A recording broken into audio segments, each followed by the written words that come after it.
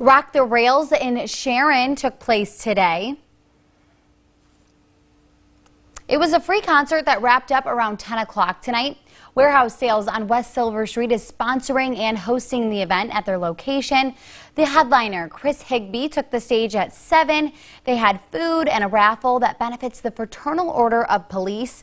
Owner of Warehouse Sales, Michael Lysak, says this event is about giving back to the community. We used to have customer appreciation parties and stuff, and then we just kind of transitioned into concerts, a few years back, and ended up taking a break with COVID for a while. We were actually going to have it in 2020 for our 20th anniversary of the store, but we couldn't. The event also had food and a raffle that benefits the Fraternal Order of Police.